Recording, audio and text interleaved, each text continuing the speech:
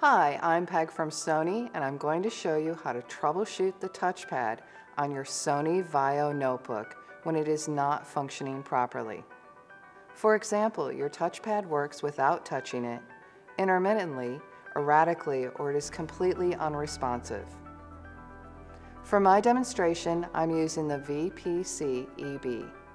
Each VAIO computer is slightly different, and the operating system you are using could be a factor, so be sure to check the owner's manual or visit us at esupport.sony.com for specific instructions on your model and operating system. Disconnect all external devices from the computer.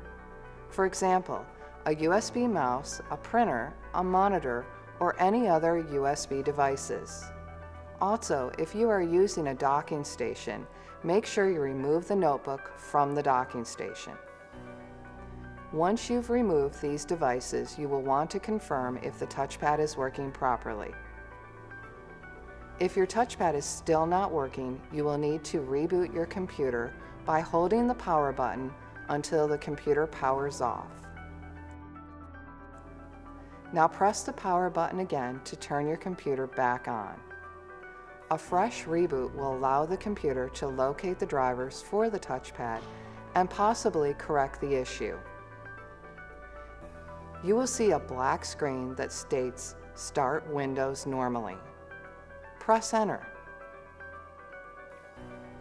Once your computer has completely restarted, try your touchpad.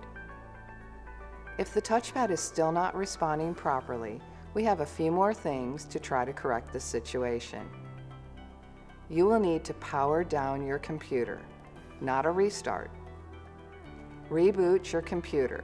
When you see the word VAIO on the screen, start tapping F2 continuously until you boot into BIOS. Use the arrow key to scroll across to exit. Use down arrow to highlight Get Default Values. Hit Enter. Yes will be highlighted. Hit Enter. Exit Setup is highlighted. Hit Enter. Yes is highlighted. Hit Enter. Your computer will restart.